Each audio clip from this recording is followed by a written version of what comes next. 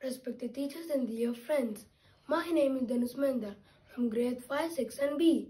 First of all, I would like to express my gratitude to my school management as well as our principal, Miss Kusi ma'am, who gave me the golden opportunity to perform on this stage.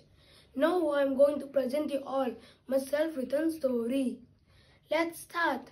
Once upon a time, there was a born baby whose name was Dhanus Mahendra. He raised in the Amazon forest by the two wolves. They raised him as their own son.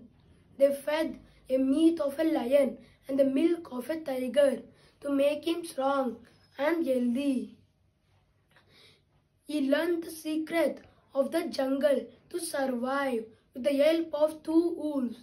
He fought against so many predators to save the pack of wolves.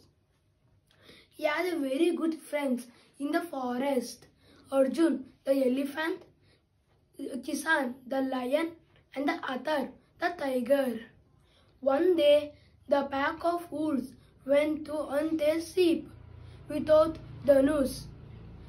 But unfortunately, they were all caught by the Adivasis. So many wolves and animals went there and died by the Adivasis' intelligence. Dhanus has decided to think like a human and made a very good plan to rescue his parents. He ordered all the animals in the forest to attack at once in all the directions.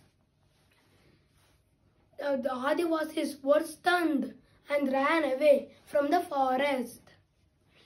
Dhanus made his parents free. After this incident, Dhanus has honored the king of Amazon forest for the rest of his life. Thank you.